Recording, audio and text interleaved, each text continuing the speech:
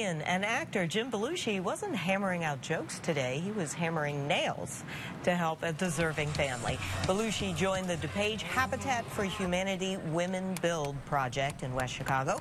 A native of Wheaton, Belushi worked with other volunteers in an effort to construct affordable housing.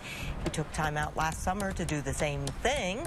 And tonight, he was also the honored guest for the official dedication of the Belushi Performance Hall at the College of DuPage, where he attended school. Coming up next.